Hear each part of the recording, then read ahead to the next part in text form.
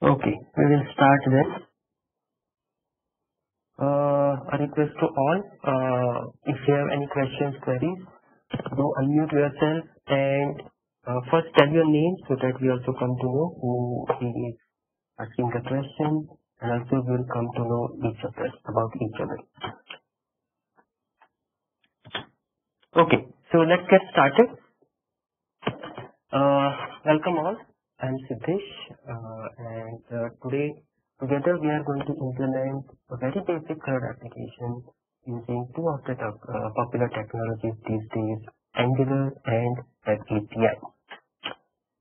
First of all, I would like to thank Sanjay sir, Virendra here, who is taking care of administrative stuff here, and the whole Techsters community for allowing me to conduct this meet session. If you are interested in any such meet sessions, these are amazing sessions conducted by Inal Dave sir, Shiv Koirala sir, who we have been considering as gurus in our entire career and journey. So these amazing people are conducting some free sessions as a mint series on the Techsters community. You can join the Telegram group available. You can just Google it and join it there for taking advantage of the further sessions itself. So today what we are going to do is take a use case. We'll discuss about the architecture of it, what technologies we can use to implement it, and for today we are going to use Angular and Web API to implement this case study.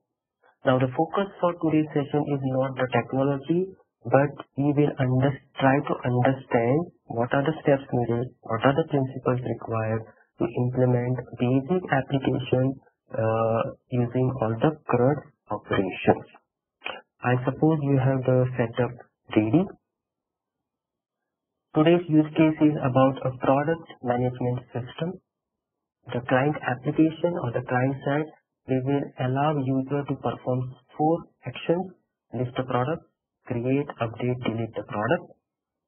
And this client application will talk to an API on the server side.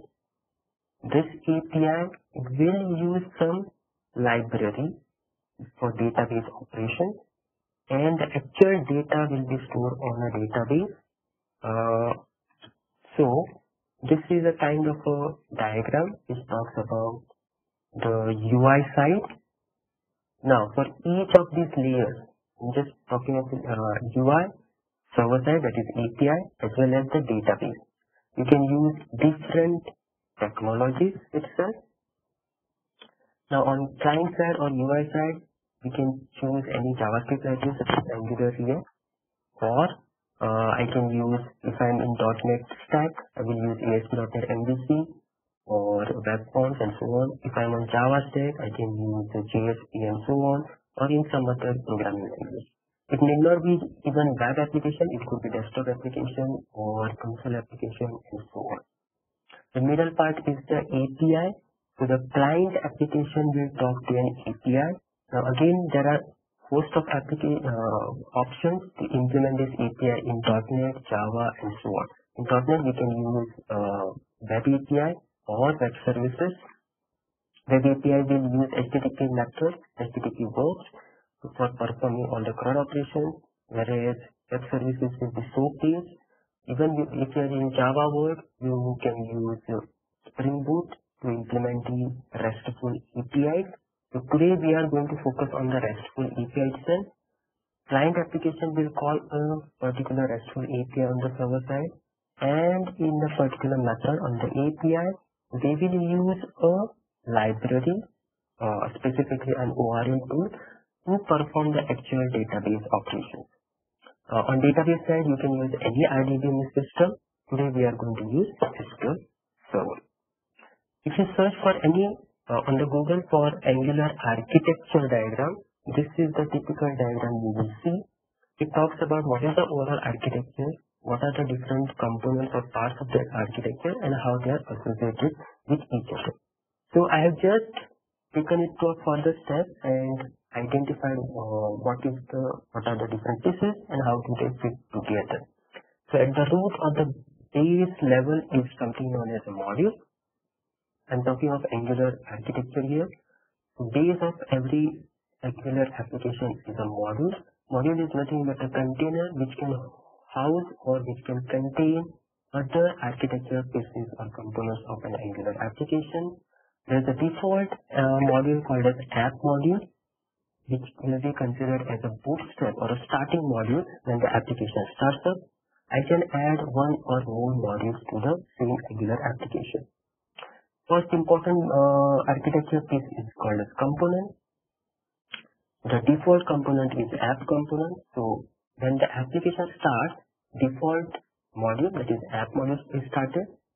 So app module, it will tell us which is the bootstrap component or the starting component. It is by default app component. I can add more user-defined components. A component has three parts. One is called as template. Template is a HTML which will be used to display a view. And the second is the class.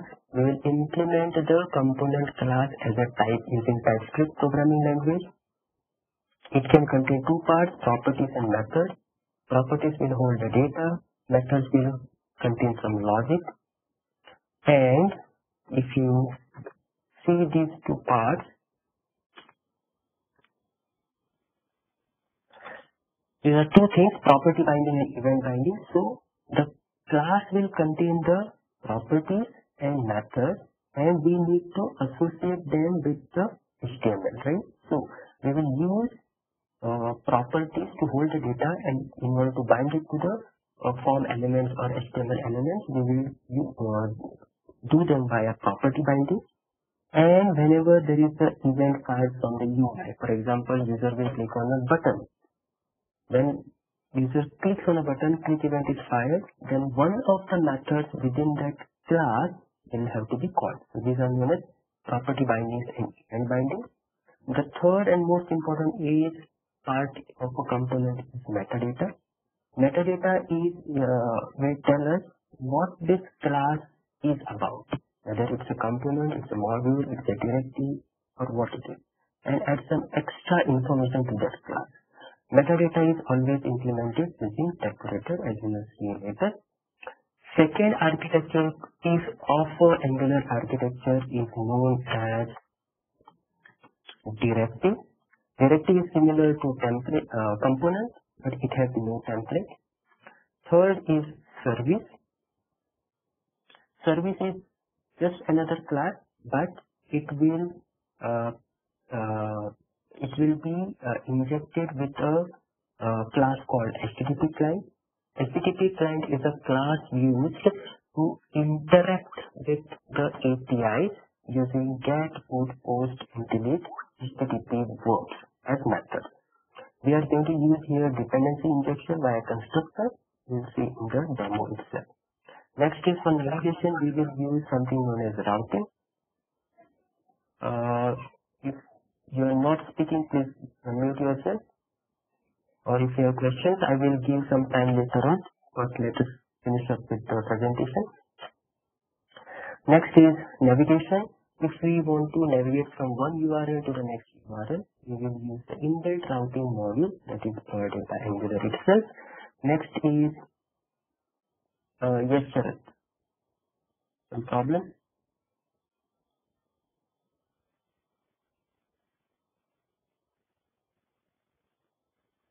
Okay, so next architecture piece is pipes.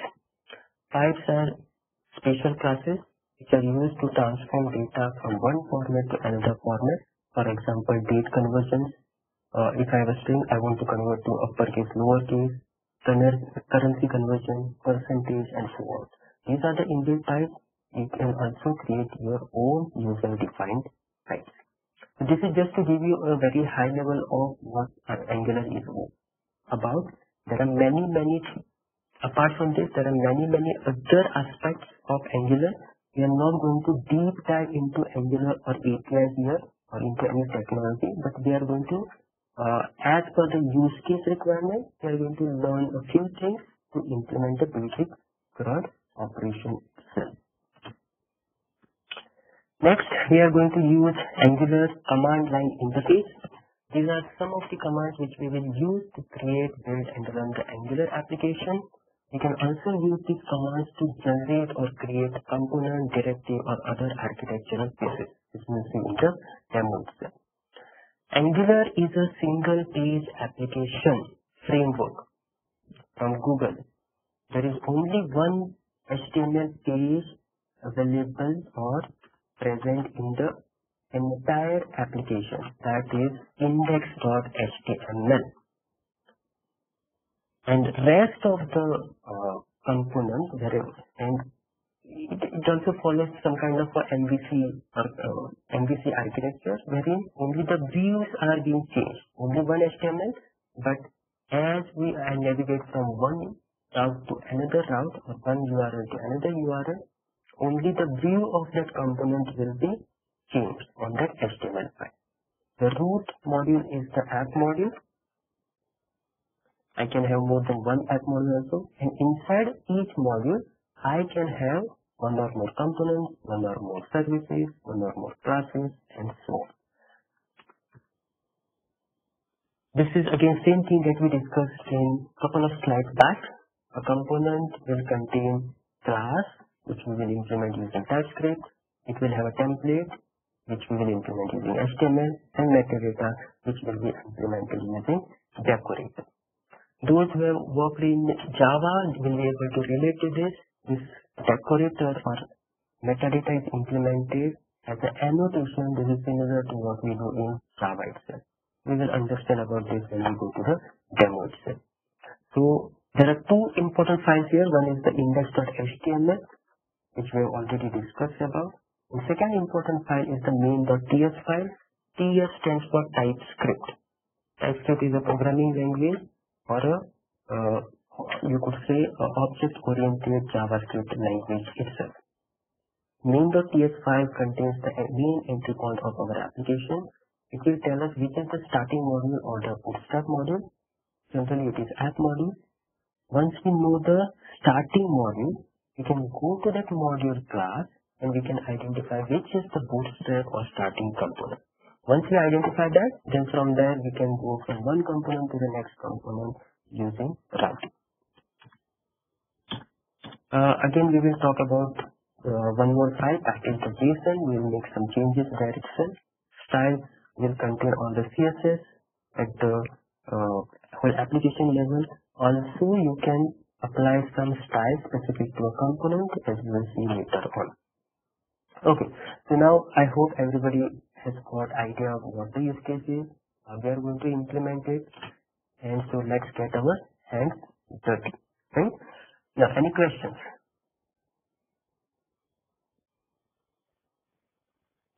Please unmute yourself, or you can ask in chat.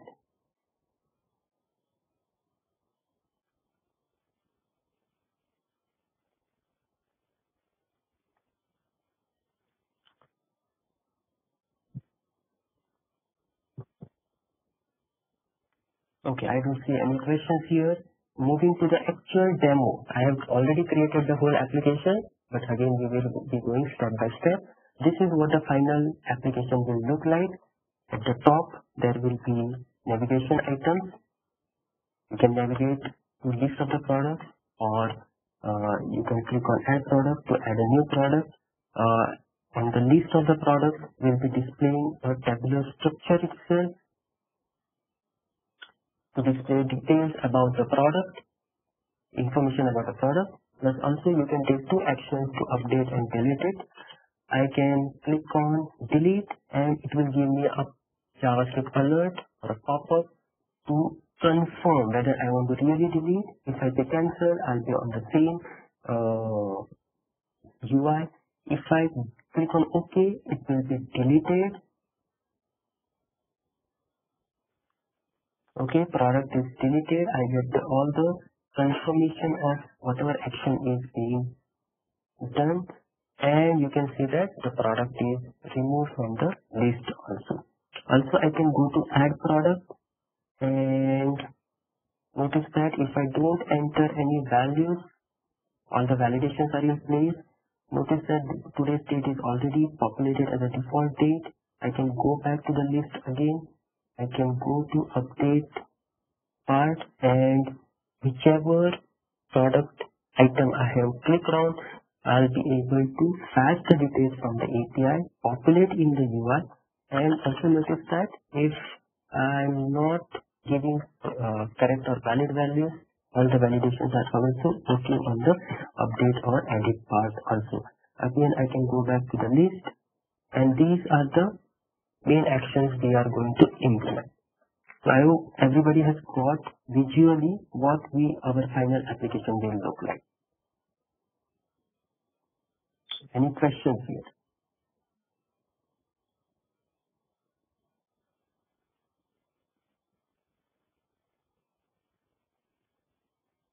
Okay, great. So now we will start implementing our use case. Let me go back and okay.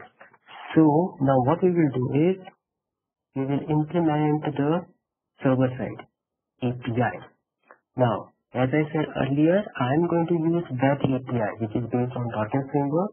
If you are in Java world or some other programming language you are using, you can implement the RESTful API in the programming language itself.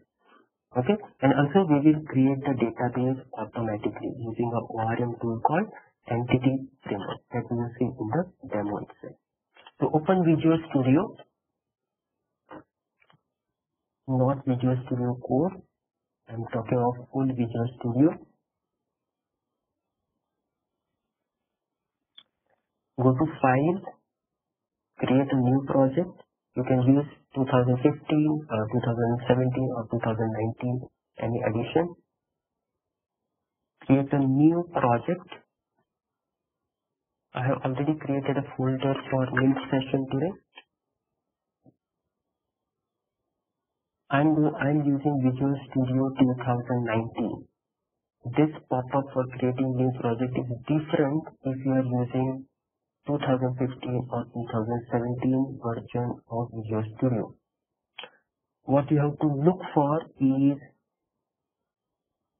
Web API,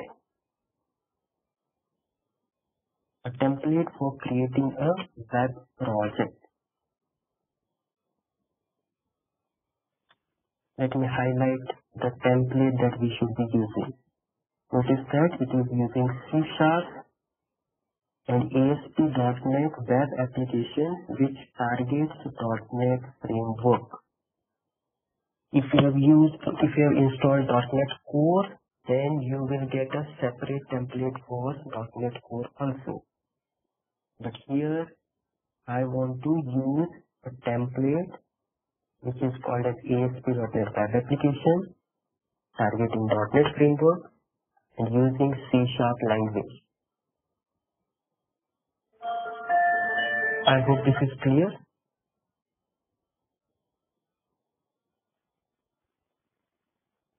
If you have any doubt or if you are stuck somewhere, please unmute yourself and raise your query there and there itself. Okay, once I get the template, click on next. I'll give a project name here. I'll call it as product API.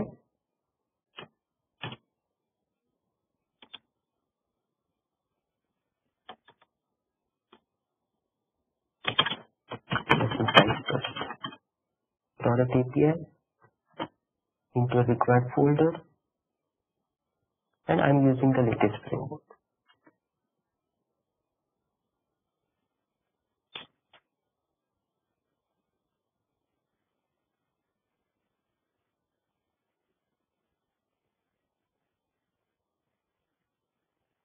Click on next, create.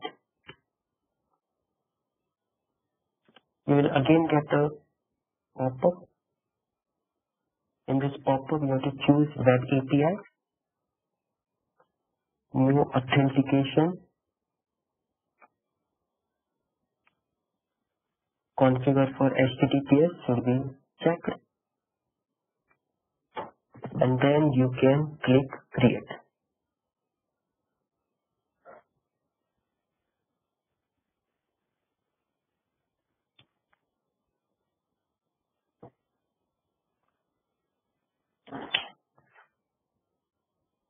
I hope everybody has got the required template.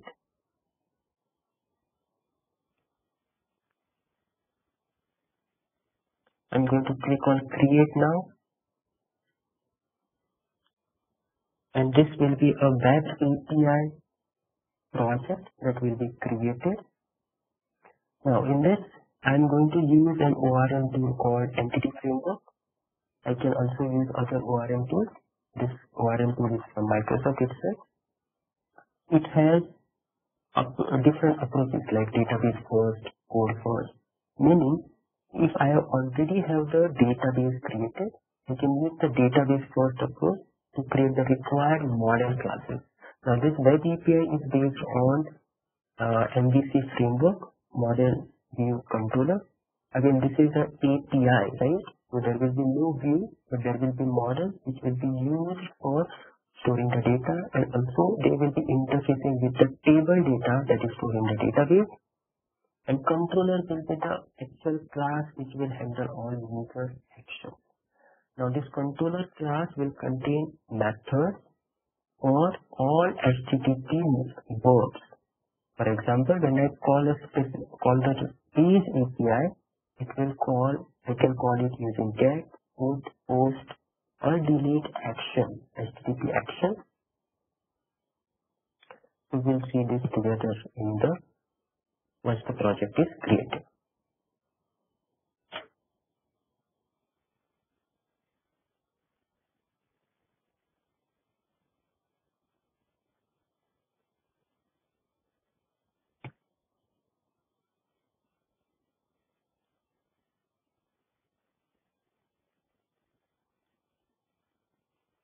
It's taking a bit of time, so we'll wait for it to complete. In the meantime, if anybody has questions, queries, confusion, you can ask.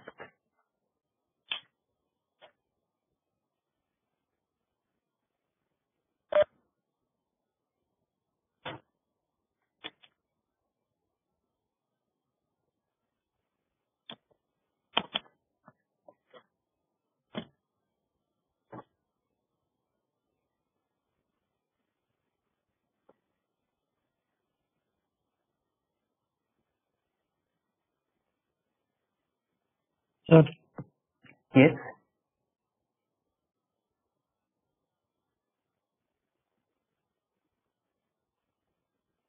Yes, any questions?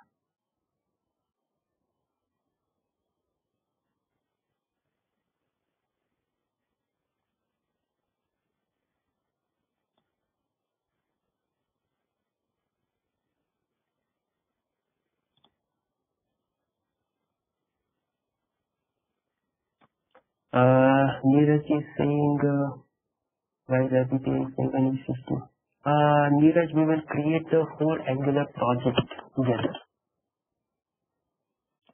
I'll be walking you through the code itself, so don't worry about it. I don't know why it's taking time. Okay, in the meantime, let's create the Angular project also. Then taking a bit of time. So what I will do is I will go to Visual Studio Code.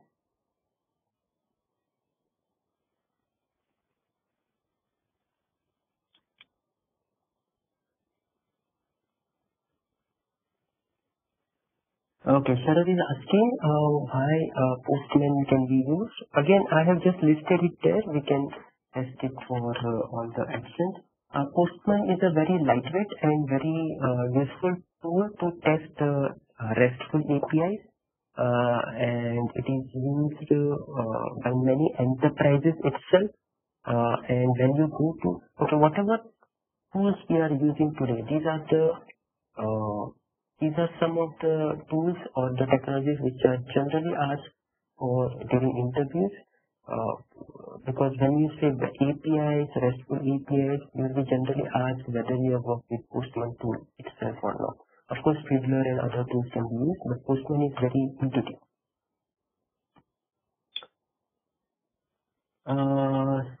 Neeraj, my screen is shared. Hope everybody can see my shared screen. I'm on Visual Studio Code. Anybody not able to see my screen?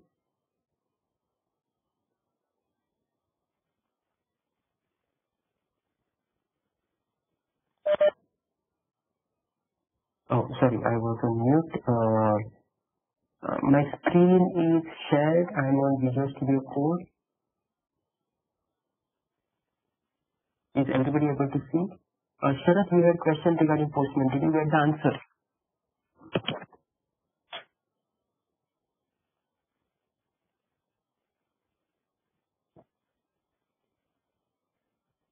Okay, you can just confirm. Sharath, did you get your answer?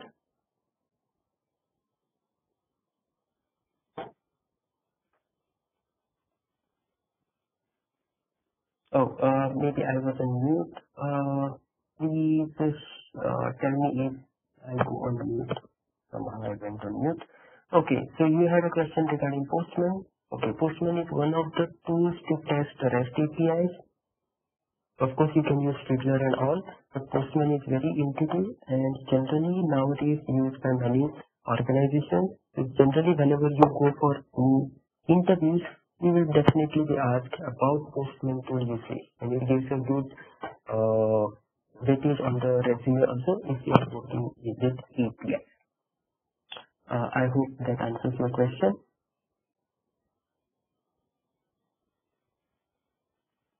Okay, so let me go back to the Visual Studio. Internet, yes, we will need VS Code because the Angular project will be created within VS Code itself. So let me go back to the Visual Studio. Now you should be able to see that if you open the Solution Explorer, the whole project will be created.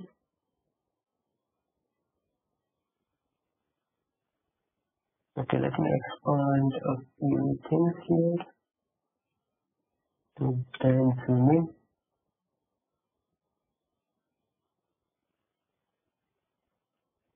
Okay, now if you go to the Solution Explorer, I hope everybody is able to create this project. Under App Start, you will be able to see Web API config.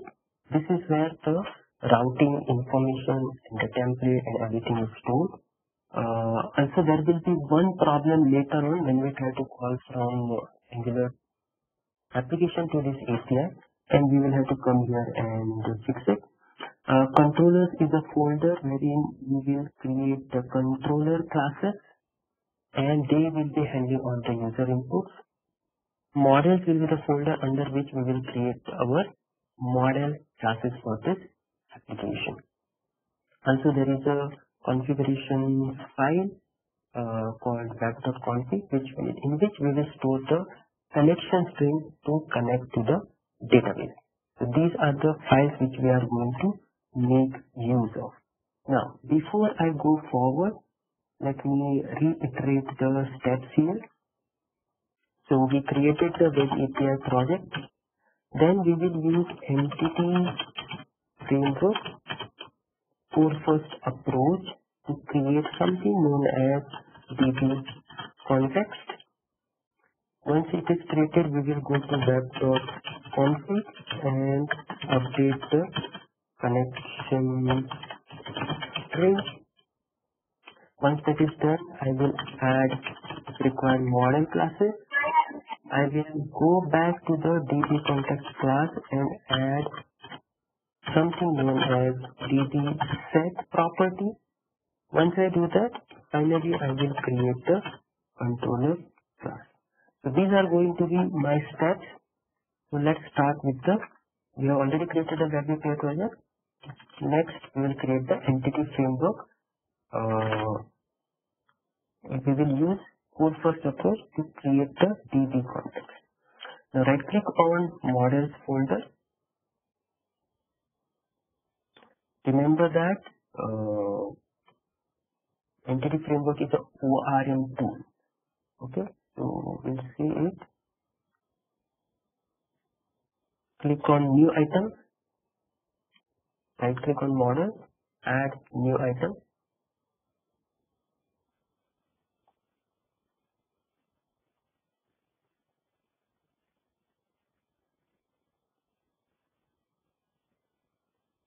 Kelvin, yes, we can use Visual Studio as well for creating the Angular project. But if you use Visual Studio, then the whole Angular project will be created based on .NET Framework or .NET Core. But we don't want to create an Angular based on a .NET environment, but rather a standalone Angular itself, application itself. So that is why I will be preferring Visual Studio Code here. Of course, you can use Visual Studio to create the Angular project also. Go to data and use ADO.NET Entity Data Model.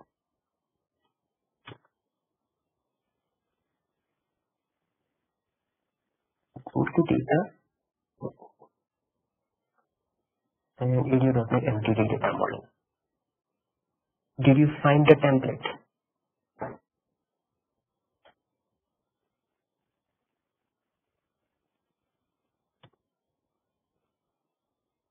Sure.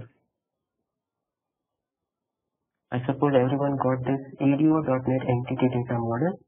In the name, type it as product context.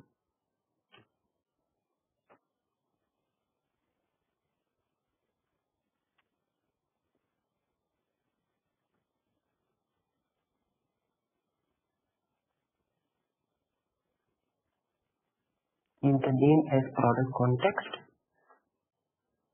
click on add. It will give you a pop-up. Now in Entity Framework, there are different approaches to create the database. The first is you can create a database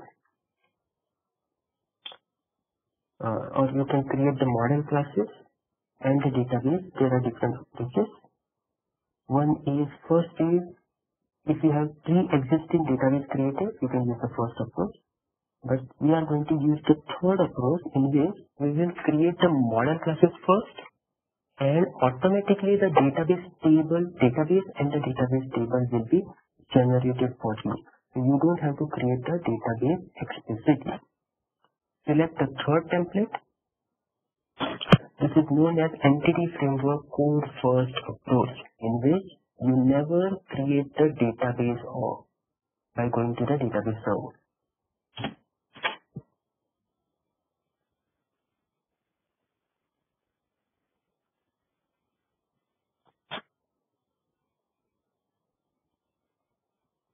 Wait for some time for it to finish.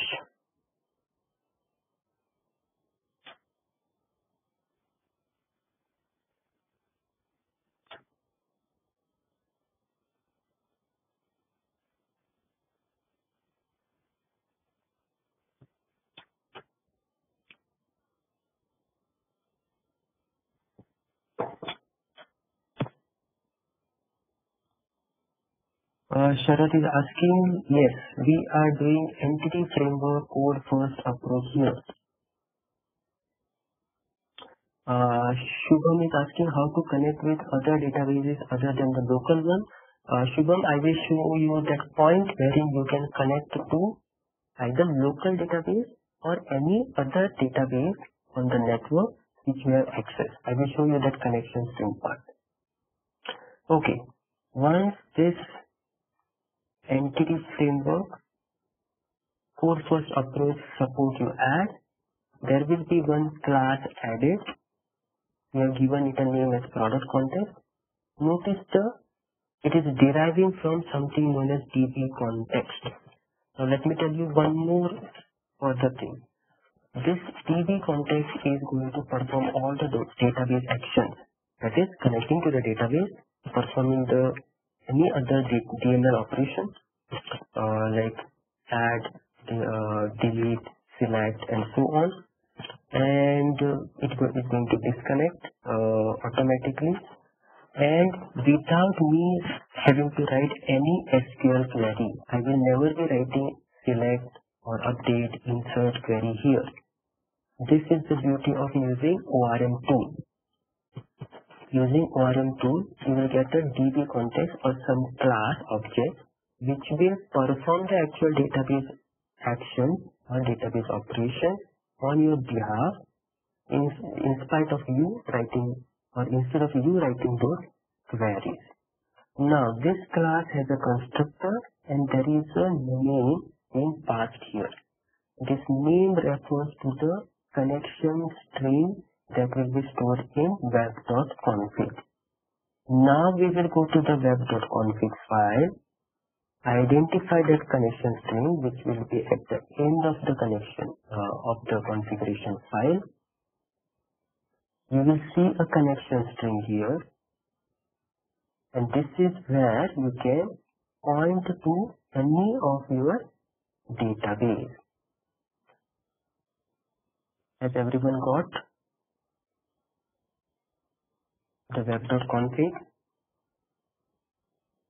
Okay, if you are stuck somewhere or if you are not able to get to the required point, please flag there and there itself. Okay, it has got three parts: connection string, data source, meaning which database server.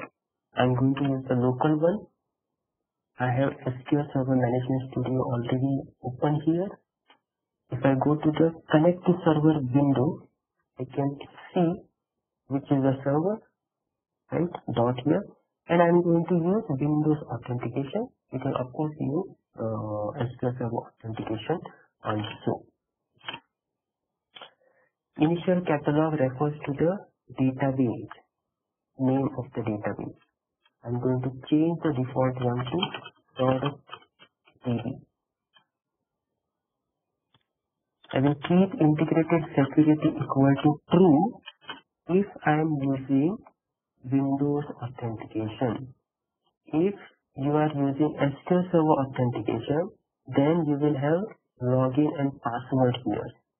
If that is the case, then instead of integrated security, let me take this to, so this is first is the connection string for those who are using integrated security or Windows authentication. The second one is for those who are using SQL Server authentication. You need to use user ID equal to whatever is the user ID. I'm putting a placeholder there, and password equal to whatever is your password.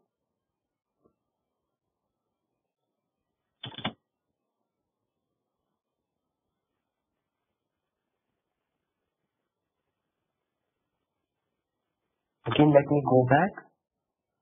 In the connection string, I have three parts: data source, server name, initial catalog, a new database name, and third part will be dependent on what is your authentication type to the SQL Server.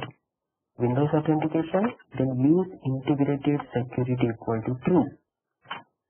If you are using SQL Server authentication, use the second connection string which is highlighted on the screen.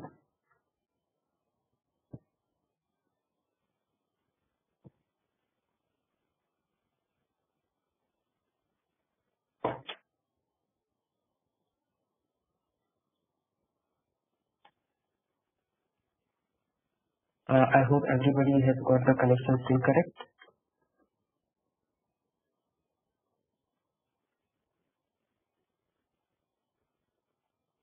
Okay, please remember this step, because if you are going to create a web API, then you will have to follow the similar steps here. Now let me go to models folder and add a product model class here. Product is our base model for this application. Go to models folder, right click, add class. I'll give a name as product.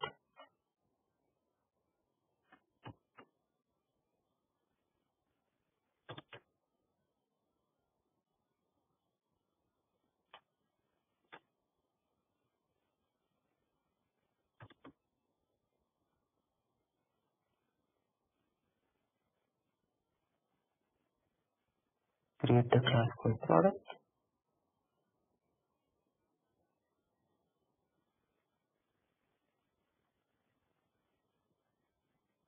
This folder, it is and okay.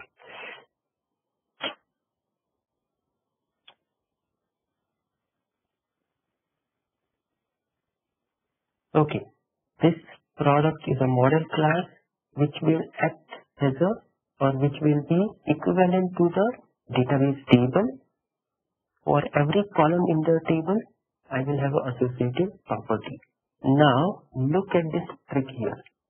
I need to add property which will act as columns in my table once the database table is generated. I'm going to use a shortcut here called prop. Press tab 2 times and you will be able to generate property. Property, meaning of property is public field in a class. So the model classes will only contain properties. Integer, ID. That's it.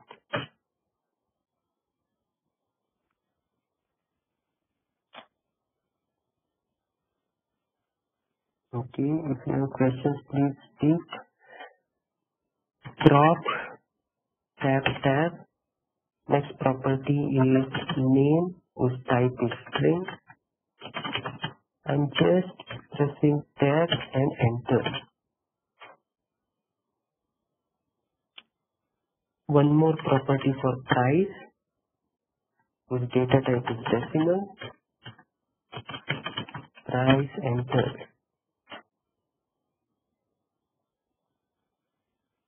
Next is created date, whose data type will be date time.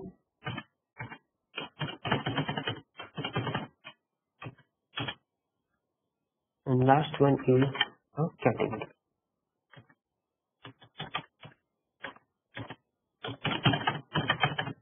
For simplicity's purpose, I'm taking it as string, but in actual enterprise application, you would be taking it as a different model itself, and you would have mapping between category and product. Because in database, you will have category table, product table. One product can belong to one category. One category can have one or more products. The association between the two. So this is how you will have to. So this is all part of domain-driven development or design, if you have heard of. But again, this is not an architecture session. But just to give you an idea of how the things actually play out, and we go to enterprise application. So this is a very basic model I have created. Just 5 properties.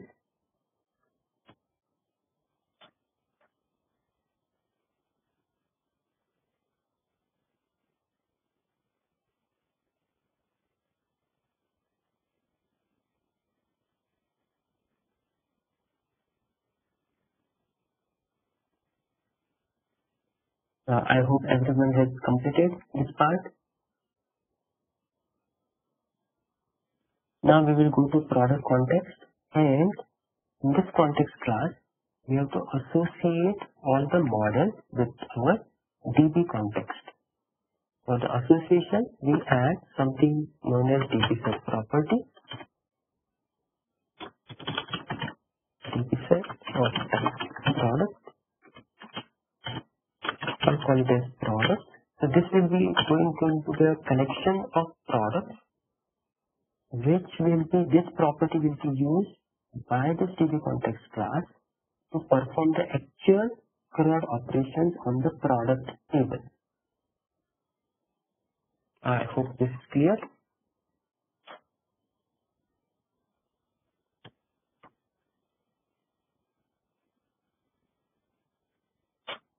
Okay, great.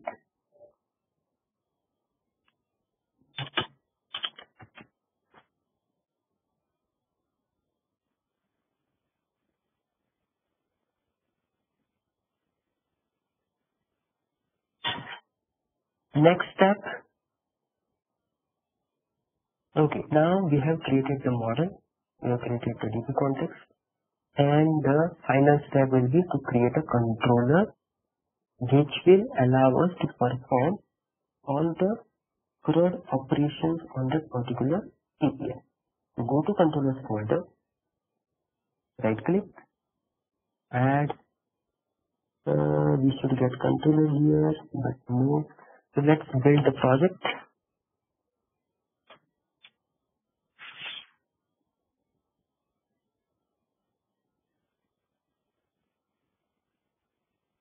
Make sure everyone build the project, otherwise you will get error later on.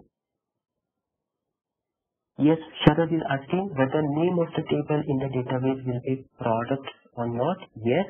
When we create the model classes, we should use the singular name of the model classes. By default, Entity Framework, when it will generate the table, it will pluralize them. Because table contains multiple rows, whereas class represents a single object, right? That is the thought behind giving this naming convention.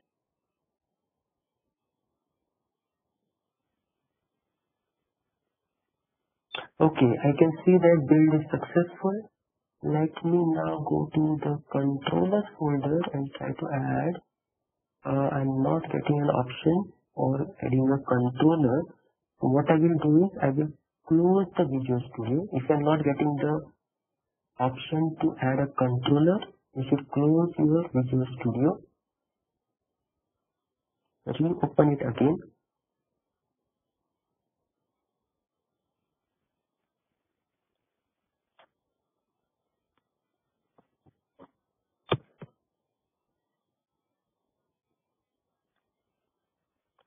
Ajit is asking, can we give some variable like ABC instead of products?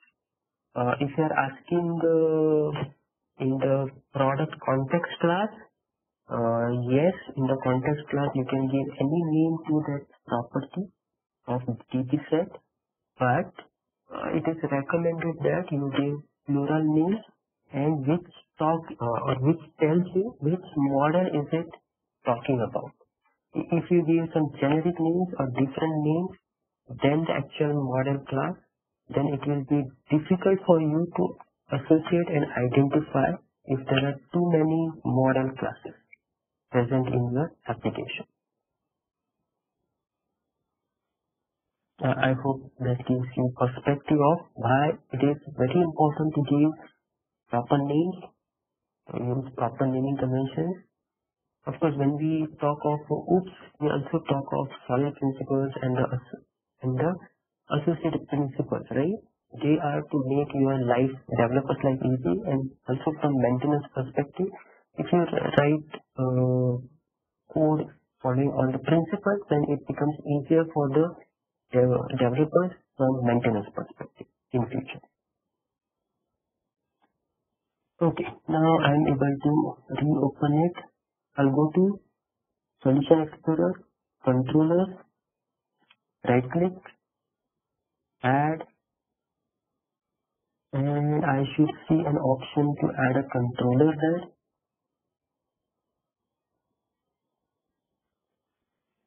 Oh, some problem.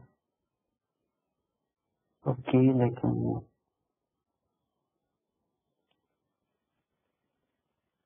Okay.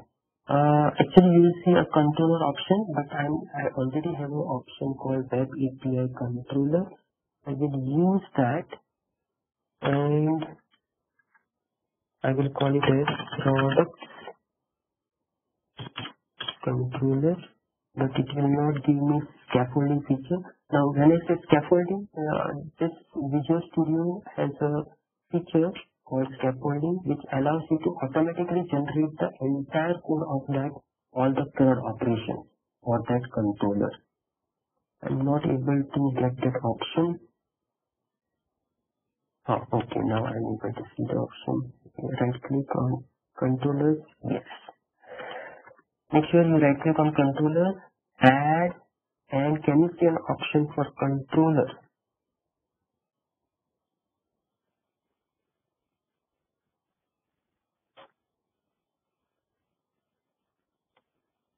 Use that option called controller, and it will give you a nice pop-up. Now this is known as scaffolding. Scaffolding meaning you will use the model class to automatically generate the CRUD code for the CRUD operation. Now I will use the 1, 2, 3, 4 steps template, Web API controller with actions using Entity Framework. Since I'm using Entity Framework for database operation, click on Add. I hope everyone is able to get this option.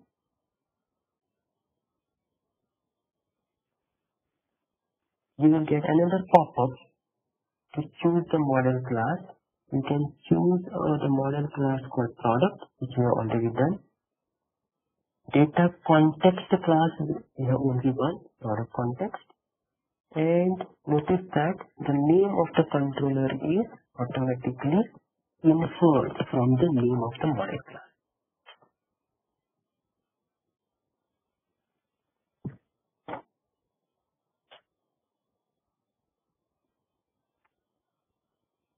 Everybody got the options?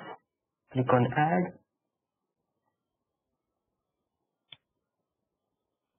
And Visual Studio is going to use a technique known as scaffolding. What this does is, using the model class properties, it will generate the ready-made code for the CRUD operations.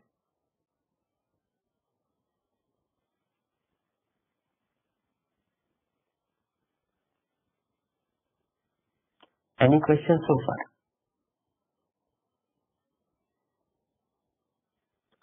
Yes, Sharad. Sharad has a question. Is this the web API controller we are adding here? Yes. If we noted while adding the controller, there were around 8 to 9 options. First 3 are for the ASP.NET MVC, but we have to use a web API controller.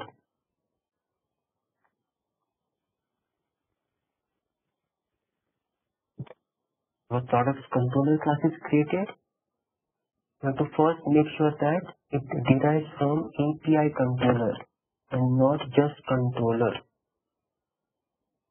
If it is just a controller, delete that controller and regenerate it again.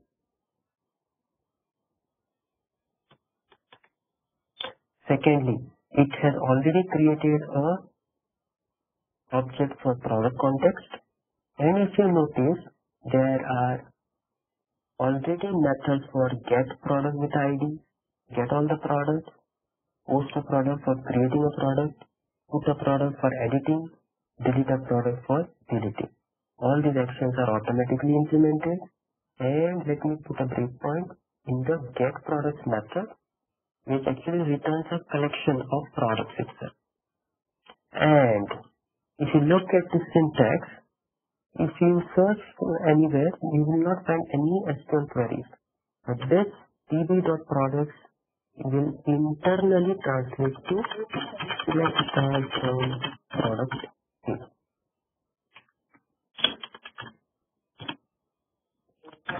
This will internally create the select query. But nowhere you will find any queries which you either manually written or automatically also. You will not find any queries. That's the beauty of ORM. Now run your project. You can press F5.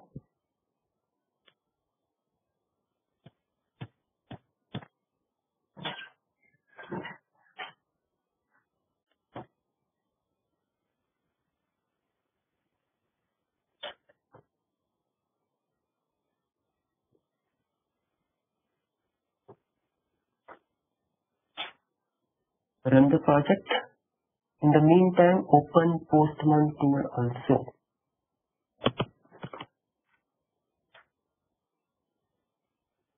We will do the testing.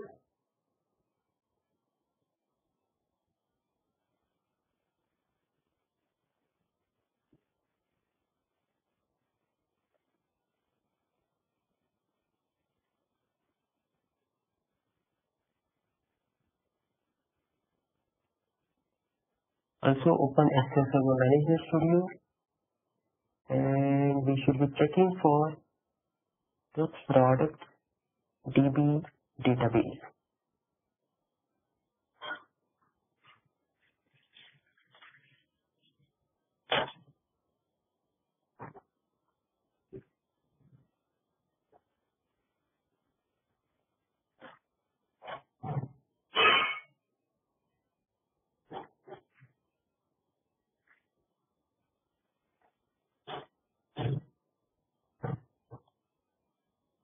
Okay, now if you look at the URL, I'm running the API project, and can we do dependency injection of Ajay is asking, can we do dependency injection of product context in controller? Yes, actually that's the correct architecture. You can use repository pattern. You can do use dependency injection for the product content as well as other dependencies for the controller as well as other aspects.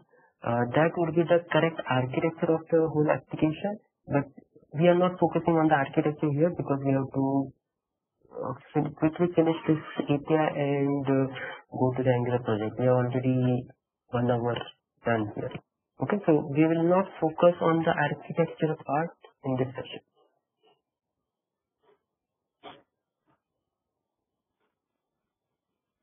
Open the Postman tool. Let the project be running. We have to wait for this method to be hit. Okay, let me show you one more thing which will be required. Go to the app start web API config, and under this you will find the default route configuration for this API project. Now, those who are already aware of MVC kind of structure, the route pattern is controller/action method/ID, right? That is for the MVC project. But since we are talking of API here, there is no view for the specification action method involved. We will be using the route template or pattern as API/name of the controller. I can have one or more controllers in this project and an optional ID. Now, how will it identify? This is a question.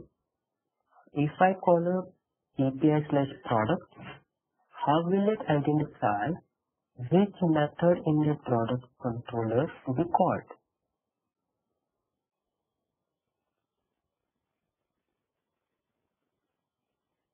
Sharad is saying generic repository pattern plus dependency injection implementation next session will be great. Yes, of course, there was already a session by Jia, who is an amazing architect.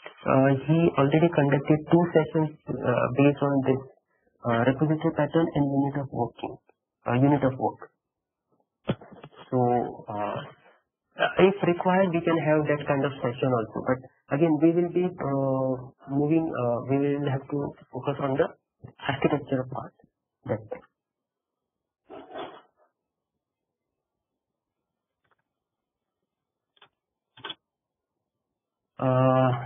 It's a bit slow. If you are already running it, okay, great. So the base URL, I will have to change it to API/product.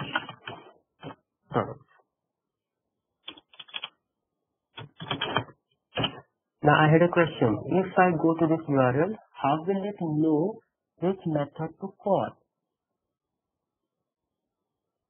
If you notice, get product is called. So by default, whenever we are calling a particular API from the browser, it is the get HTTP verb being used. Let me press F10, press F5, and we will wait for the result. In the meantime, you can go to the SQL Server Management Studio and see whether product database is created or not.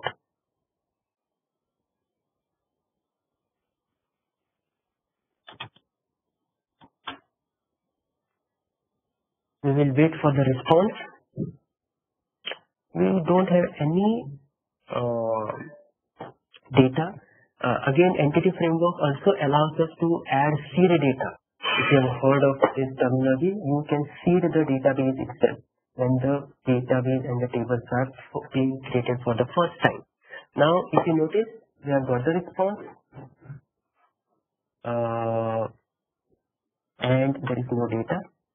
That's fine. Let me go to SQL Server Management Studio. And I can see a product DB being created. If I expand the table, I should be able to see products table here. Let me write a query. Product DB.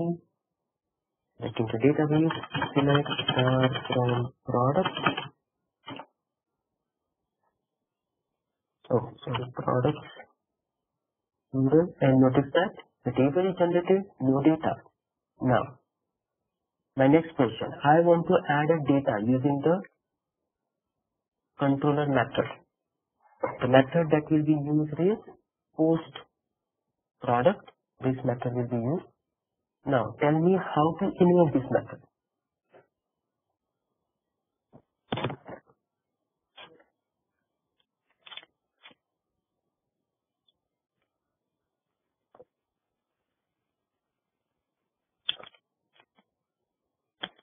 This is a question for everyone. Tell me how can I post data? Can I post it from browser?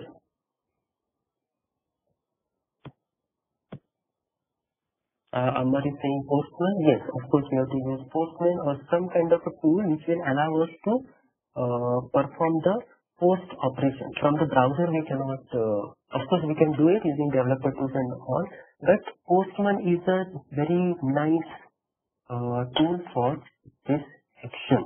So what I'm going to do is, I will put a breakpoint everyone in the post product method. We will understand a bit about this method implementation also at the same time. Let me copy the URL, go to the Postman. Postman is a nice tool for testing your API. You can add, I have added this URL here, and if you see on the left hand side, I have a get action, right? I will change it to post action. I want to create a product. Let me click on send button and see whether the actual method is being hit or not. Yes, the method is being hit, right? Now, I have put a breakpoint, so I have paused the execution. Now, let me take my mouse to the product parameter. This is the parameter which is going to expect some data from whenever you are trying to post to the controller. Now this is null, right? Now if I just go ahead, model validation is successful, I should get a runtime error. Now, what is the problem? The problem is I should not allow, there is first problem, I should not allow a null object to be added. It has to be filtered before. And secondly, if you go to the product, there are few more problems.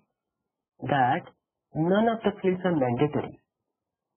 The only thing is ID by convention is added as a primary key. Let me go to the database table, columns, and if you look at ID, it is added as a primary key with auto increment, with identity, but other fields are all nullable, specifically name. Others are not null by default, but I also want name to be a required or mandatory field. Now, the problem is we have to add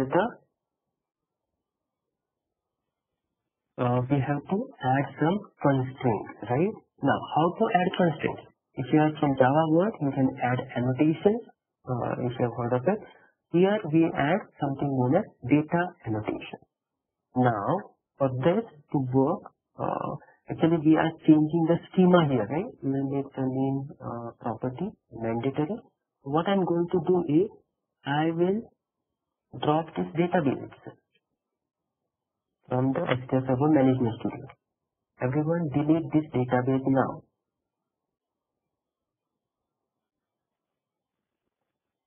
Come to the product class.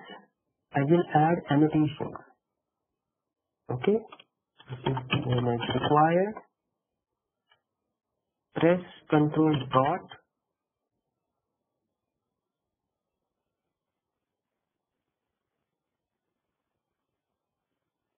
And it will give you suggestions to import or fix the problem.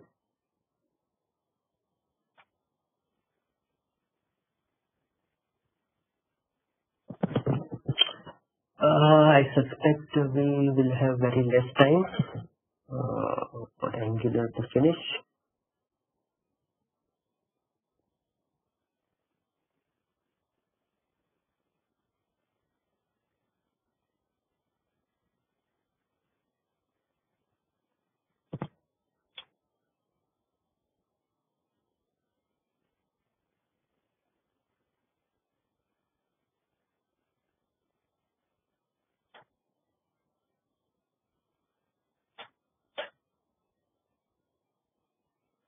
It's taking some.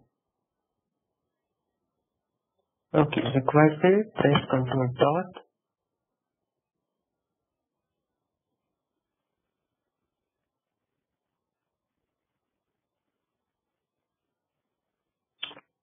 Still waiting.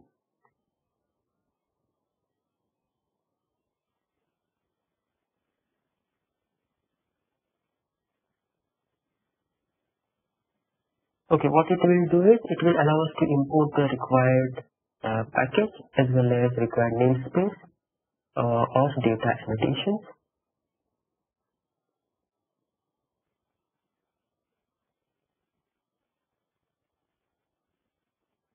So it's taking too much time. In the meantime, please import this namespace, apply it to all fields,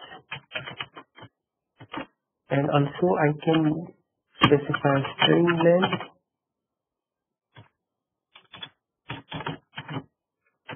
Maximum length would be 50. Correct.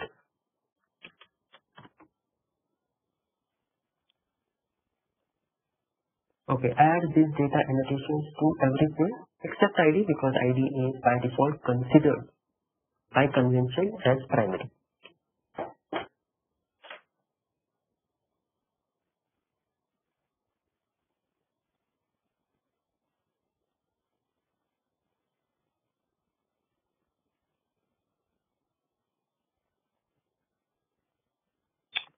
Oh, it's taking too much time. Let me close and open again.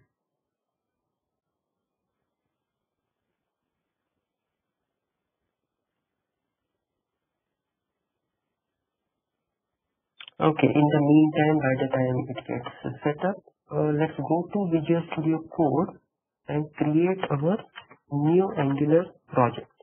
So after we are done with the testing of the API, we will be creating a new Angular application, right? So we are going to use Angular CLI command for this, and the command would be ng new and the name of the project. So everyone go to the Visual Studio Code, go to the folder,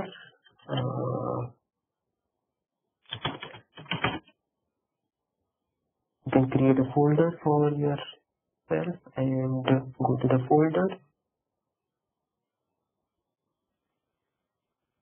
So let me go back.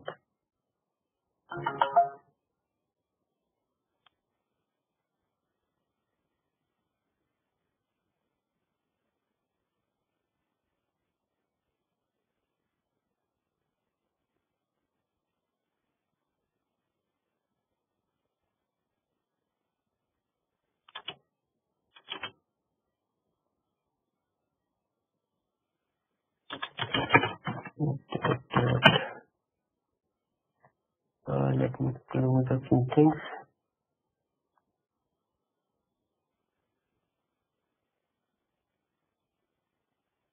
Okay, so this is open. Let me build it from Visual Studio.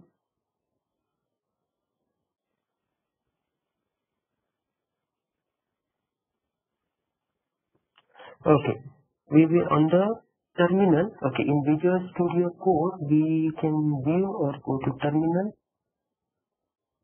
You can also use Control Tick.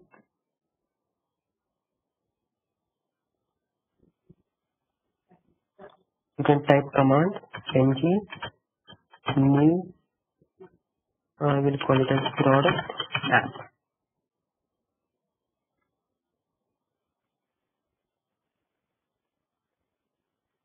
This will take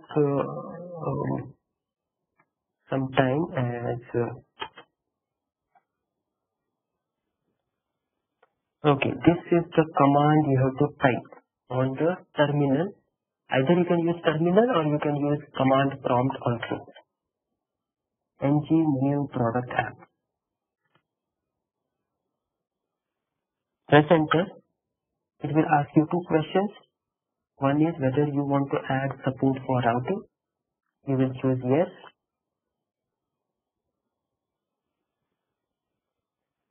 And second, to choose which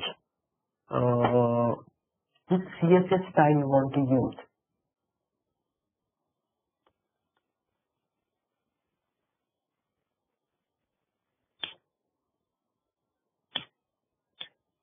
I'll say routing yes, and you can scroll up, scroll down to choose the CSS framework. I'm going to use normal CSS. Press enter, and it will take few minutes to download all the required packages depending on your internet connection. In the meantime, we will go to the okay. So let me see if I can add. Go to Visual Studio.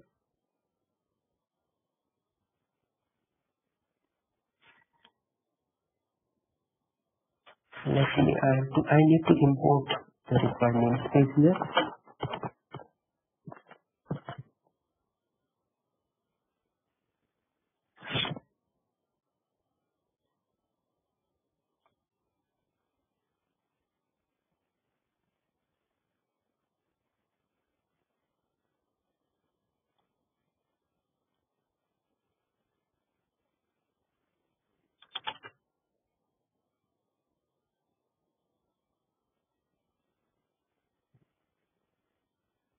Okay. Any questions so far?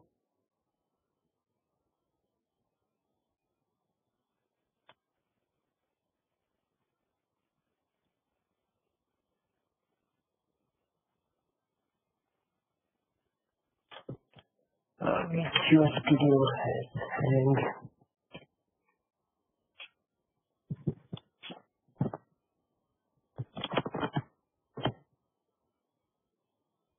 Okay, guys, we'll take a 2-minute break here, and then we will continue. Let me, in the meantime, I will check what's the problem with Visual Studio. Okay, so I'm going to pause. We'll continue after 2 minutes.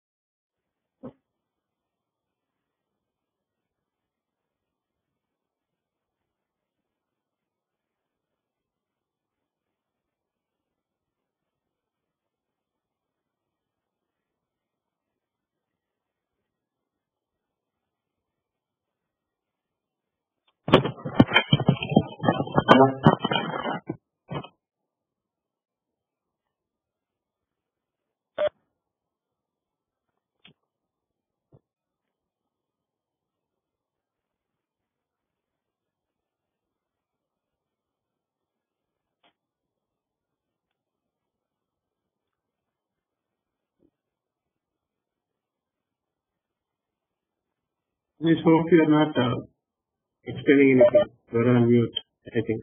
Yes, I'm back. Yes, we'll start. Neeraj is saying if we have a pre-built, yes, this is the last step we will do, and we will do this on the web API, and then we will go back to the Angular part. So let me import the required namespace for the required attribute.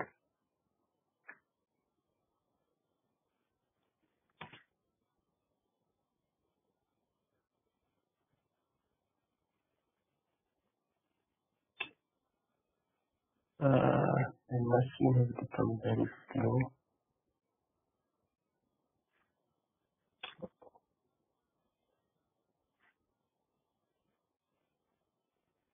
Nitin is saying ng space new. Nitin, ng new and the name.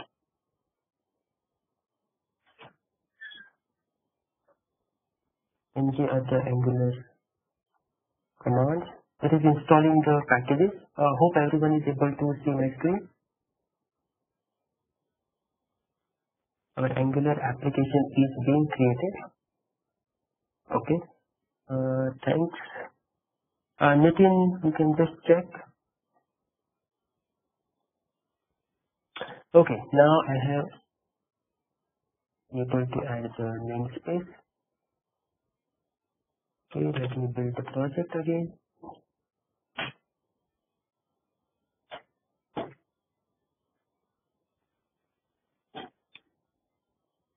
I think we will have to do the Angular will also take some time, so we might have to do another session later on.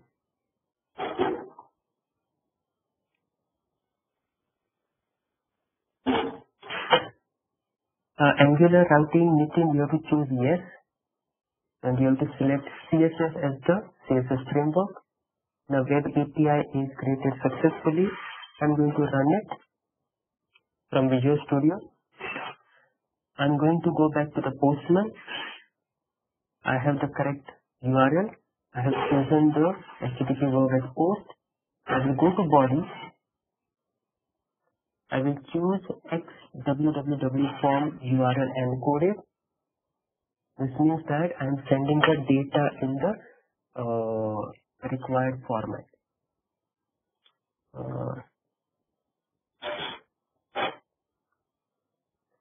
Yes, Virendra, we'll see how it goes. First, let me finish up with the API.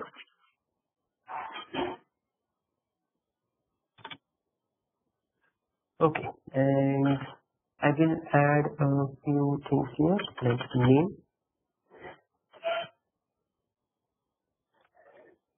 I'll say product 1. Next is price. Price has to be a number. Let's say 100 rupees. Next is created date.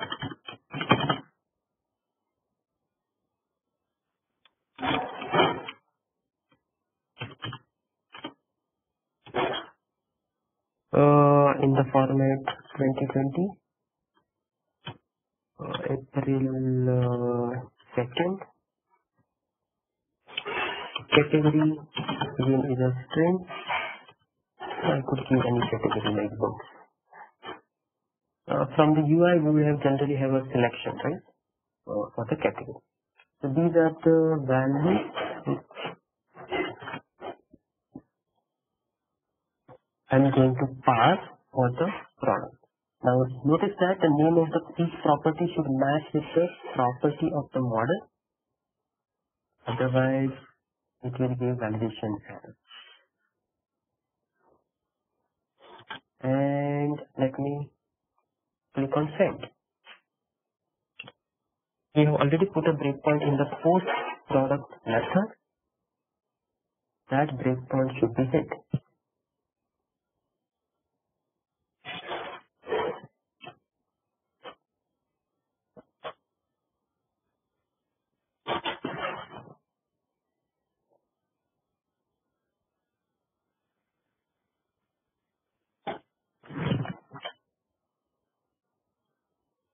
waiting for the response.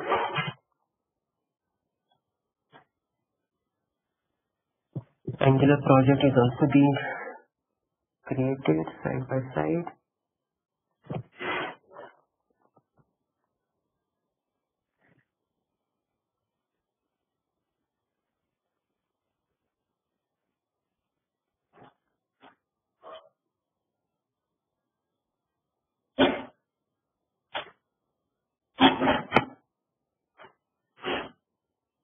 Let me wait for this method to be called.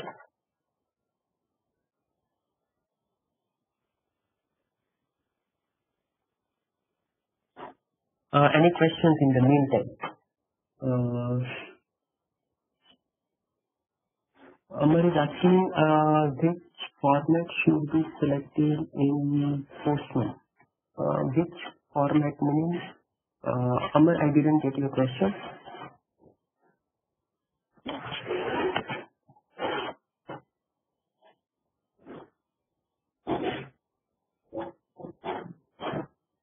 Oh, the form URL encoded means okay. Now let me go to the this product. If you notice, again we are not talking. We haven't talked much about the API. API implementation itself will be a session if you want to deep dive into it. Now this product is a complex type, okay, and this complex type will come from the body, okay, and not from the parameter. So that's why I have chosen body here. And if I'm passing it, I want to pass this data as a key value pair. So the key will be the name of the property, and this value will be the actual value associated with that. So if I go to bulk action, this will be passed as a kind of a JSON object, right? So this JSON object will be mapped to this product model class. If I am using the form URL encoding. If I choose form data, I don't think so it is passed as a JSON, and that is why it will not be accepted by this method itself. All the validations, if I hope that answers your question. Validation has been passed. Let me see if it is able to add.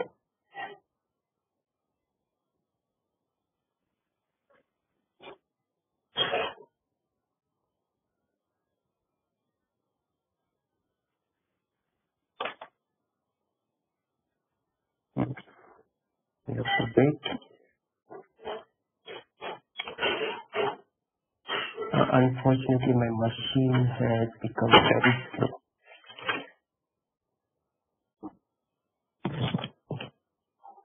So this is the only action we are going to test from API, and then we will move to the Angular project. Hopefully, the Angular project is ready.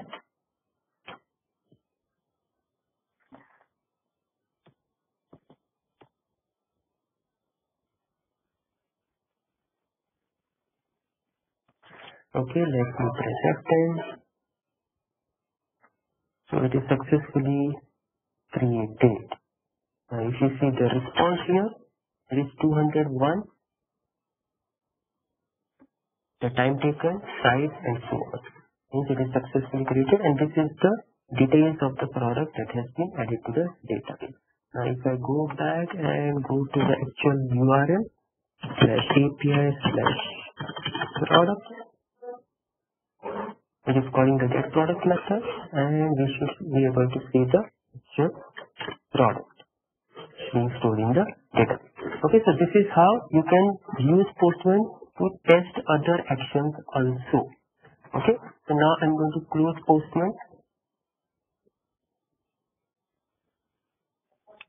Angular is installing the packages. So it will take some time. Let me see. Product app is being created. So let me use Visual Studio Open folder. I'm going to open the folder for this.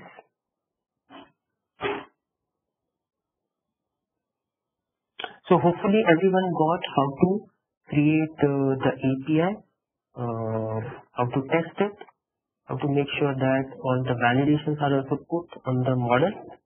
A few things, key important points. Okay, so let me view the terminal part. See if it is finished. Creating the project.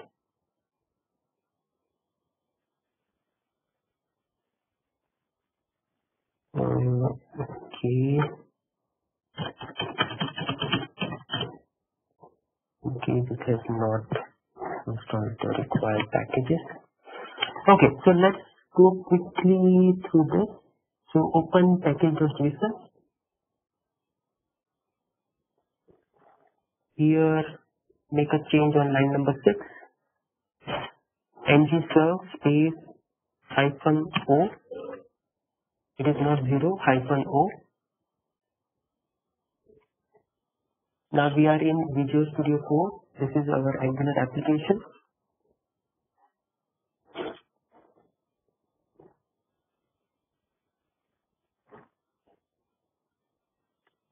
Okay, these are the, on the left hand side what you see are the npm commands that are to be associated with the right hand side ng command.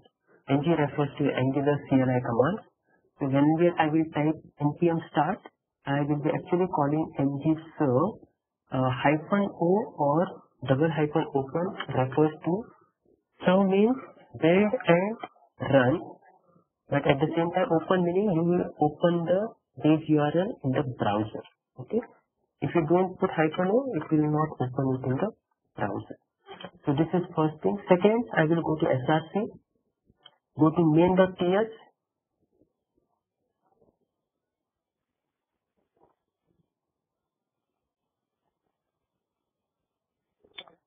Main.ts is the main entry point for your application. This will tell you which is the bootstrap module, app module. Click on F12. We'll go to the definition of app module class.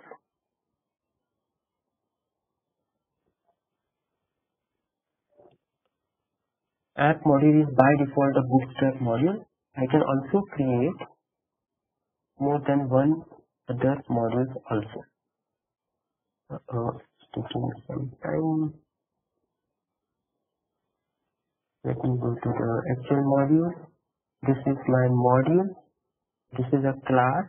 And notice that this @ng module, this is the decorator or metadata using @. So this class will be designated as a module in Angular application. Now it has few sections. First is declarations. Declarations will tell you the components, directive files that belong to the current module. Okay, they will be registered as declarations in the for this module.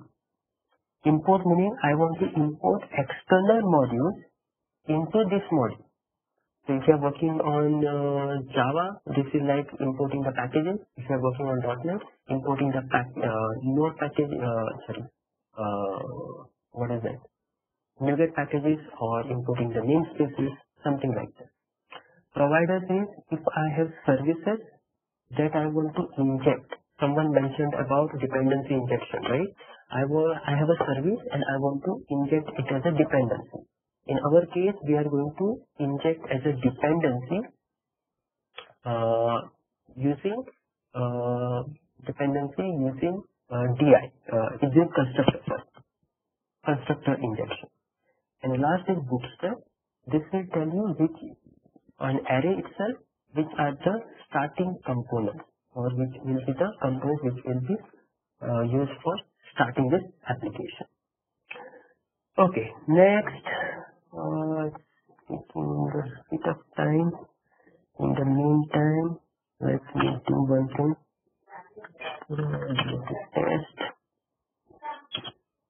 Let me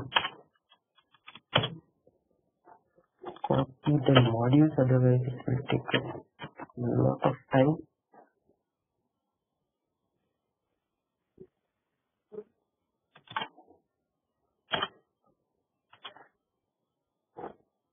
Let me go to the actual folder and let me merge it. Okay, view the terminal.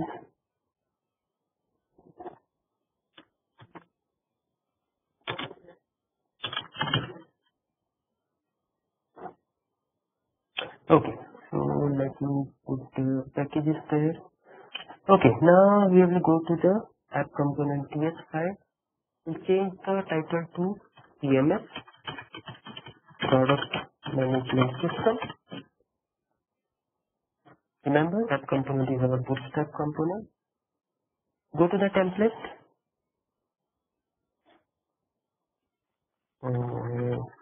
I can write here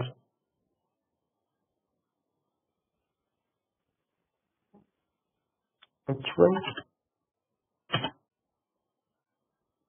Generally we write hello world, but this time we have endemic, right? So go for an go. Okay, packages will take some time.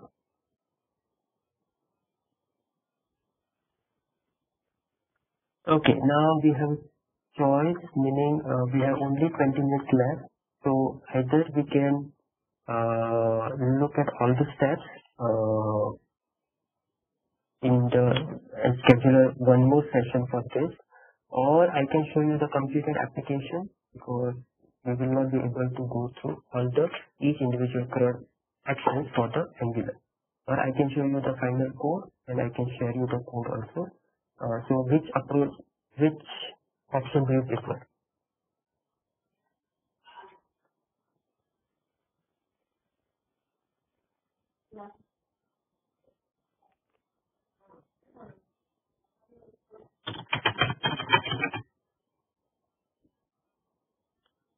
Do part 2 or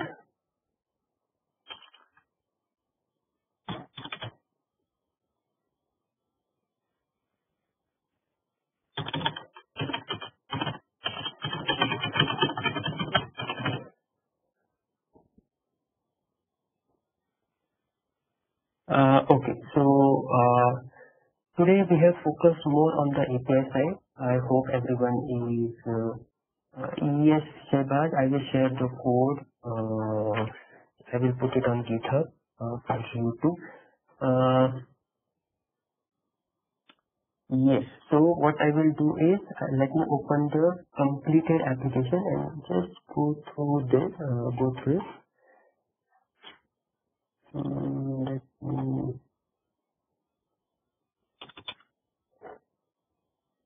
go to the final application.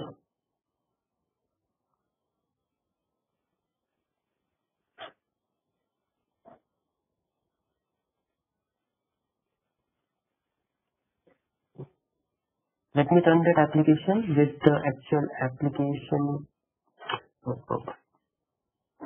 that we are running. Let me take this as the URL. So you will take the base URL of the API. You will go to the, okay, many people are saying part 2. We will schedule that part 2 sometime. In the meantime, let me show you the completed application. We'll go to the service.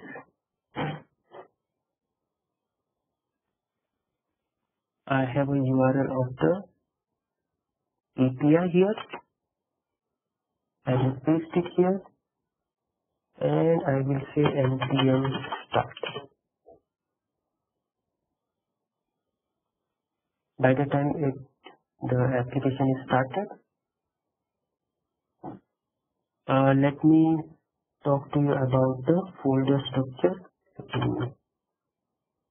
Increase the font size.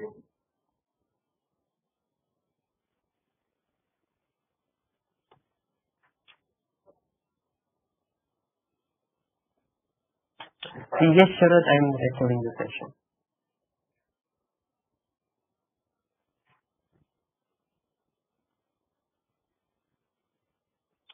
Okay, let me talk about the folder structure first. So, If you look at the folder structure, I have a folder for models under which all the model classes will be created. I have services under which all the service classes will be created. App module, app component are lying outside. Then there is also a file called app routing. This is where you will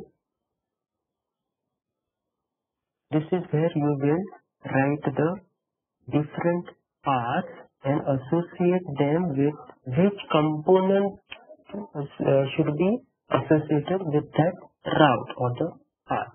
For example, when I navigate from one route to another route or one URL to another URL, I will have to associate that URL or the path with a specific component. So this is the file where you will define all the route patterns.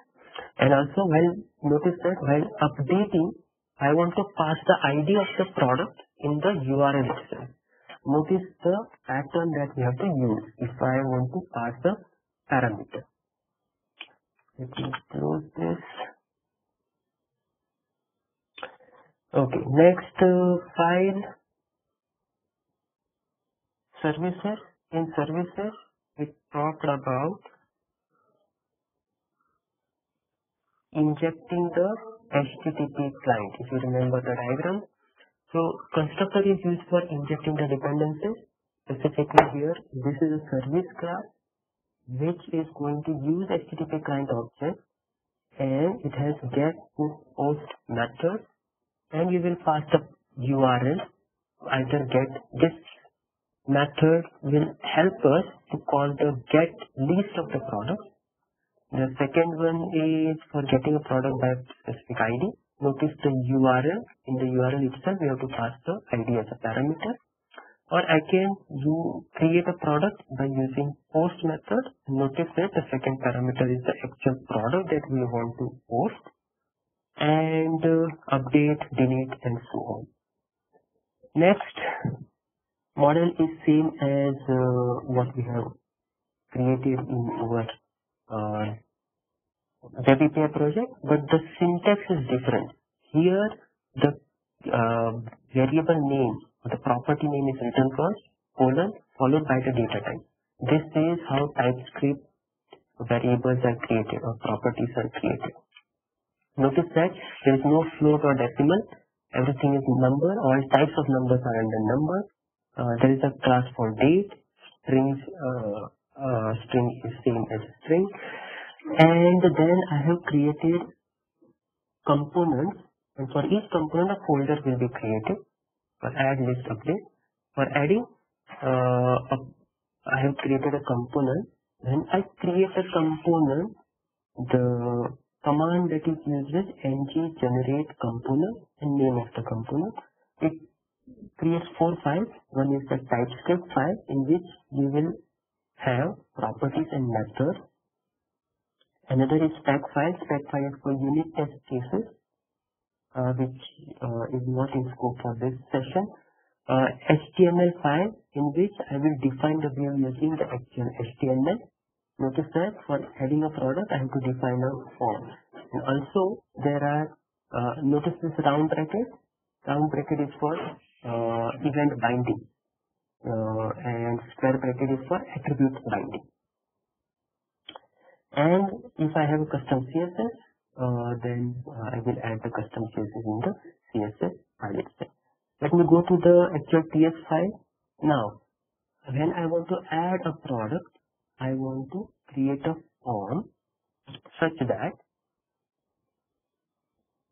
notice that there are a few classes which are injected as dependencies in the constructor.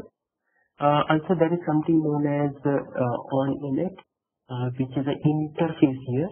It has got ng onInit hook. These are known as lifecycle hooks. There are basic 3 hooks. One is change, one is onInit for initialization, and onDestroy when the component is destroyed. So maybe in the next class we can discuss about what is a lifecycle event, how it comes into picture, and so on.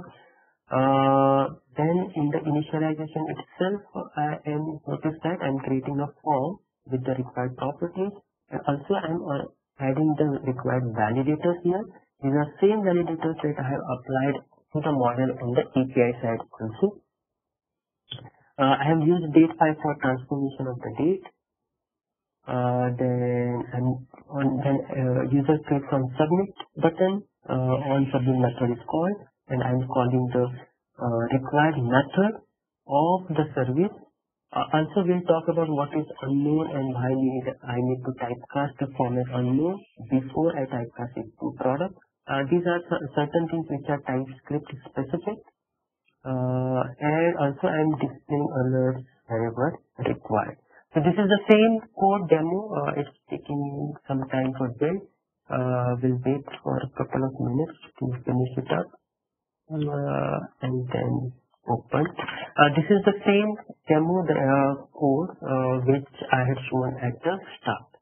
Any questions here?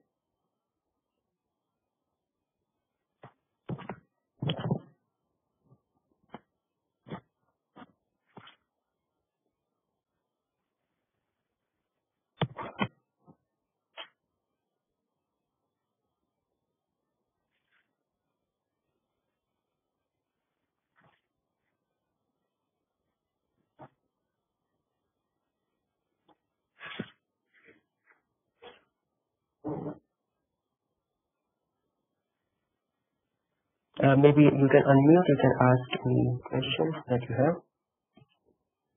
Okay, Angular application is running.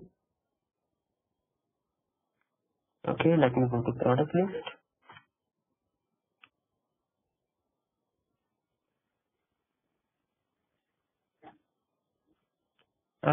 Since this is the first time we are calling the API, connection disease, maybe I have stopped today.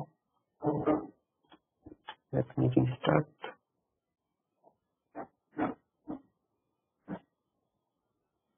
The application. Any questions?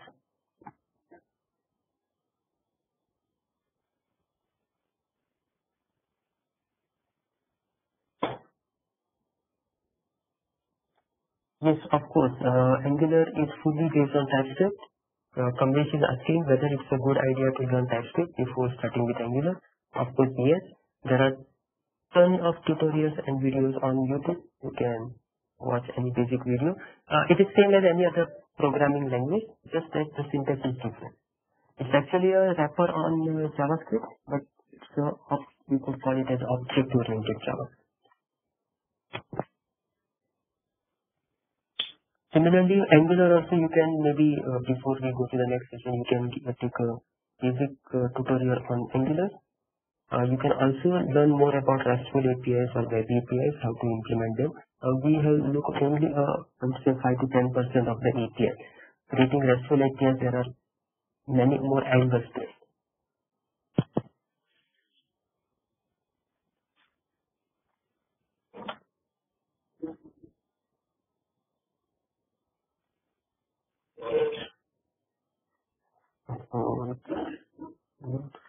Any questions here?